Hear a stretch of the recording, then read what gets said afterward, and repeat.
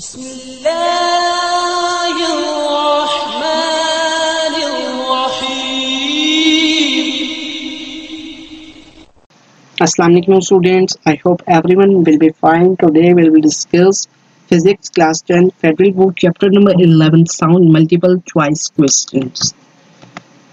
Number 1 है जी, which is an example of longitudinal wave? Sound wave, light wave, radio wave, water wave. तो correct option है हमारा A, sound wave.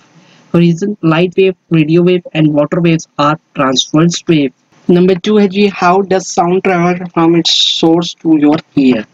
By change in air pressure, by vibration in wires or strings, by electromagnetic waves, by infrared waves. तो इसका जो correct option है वो है ए, by change in air pressure. Air pressure के change होने से जो साउंड है वो हम सोर्स से हमारे ईयर तक रीच करती है. नंबर 3 है जी, which of form energy is sound? Electrical, mechanical, thermal, chemical. तो करेक्ट ऑप्शन है हमारा बी, मैकेनिकल. मैकेनिकल एनर्जी जो है वो साउंड से रिलेट करती है. साउंड जो है वो मैकेनिकल एनर्जी की टाइप है.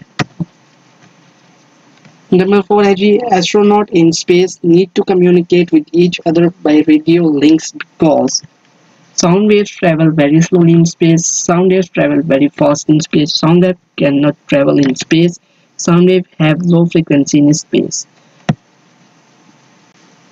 एस्ट्रोनॉट्स जो है वो रेडियो लिंक्स को यूज करते हैं to communicate with each other. उसकी रीजन क्या है?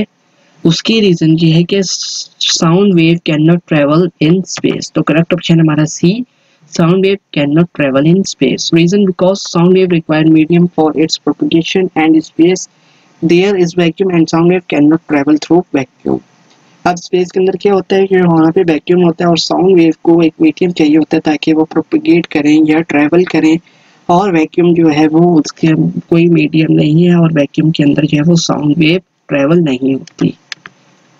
नंबर 5 है जी, the loudness of sound is most closely related to it's frequency, periods, wavelengths, amplitude. तो करेक्ट ऑप्शन हमारा डी, एम्पलीट्यूड. जो लाउडनेस ऑफ साउंड है वो मोस्ट क्लोजली रिलेटेड है to the amplitude of vibrating body. Reason, loudness is directly related to amplitude of vibrating body. जैसे जैसे amplitude of vibrating body बढ़ता जाता है तो loudness भी क्या होती है? बढ़ती जाती है. नंबर 6 है जी, for a normal person audible frequency range for sound wave lies between 10 Hz and 10 kHz, 20 Hz and 20 kHz, 25 Hz and 25 kHz, 30 Hz and 30 kHz. तो करेक्ट ऑप्शन हमारा बी, 20 Hz से 20 kHz. Number 7 is, when the frequency of sound wave is increased, which of the following will decrease? Wavelength, period, amplitude. Option A है 1 only, B है जी 3 only, C है 1 and 2 only, 1 and 3 only. जब frequency of sound wave increase करती है तो इसमें से कौन सी चीज जो है वो decrease करती है? Wavelength, period या amplitude. तो correct option है हमारा C, 1 and 2 only. Reason, V is equal to F lambda. By this equation, velocity, frequency and wavelength depends on each other. जब frequency जो होती है वो 1 over the reciprocal होती है time period. Frequency is inversely related to wavelength and period. So when F increases, wavelength and period decreases. Now that's all about MCQs of chapter number 11. Thanks for watching. Please like my video and share my videos to other friends. And press the bell icon for the subscription in order to get a notification for all the videos which will be uploading in future. Inshallah, in the next video we will discuss chapter number 11 sound review questions. Till that time, take care. Allah Hafiz.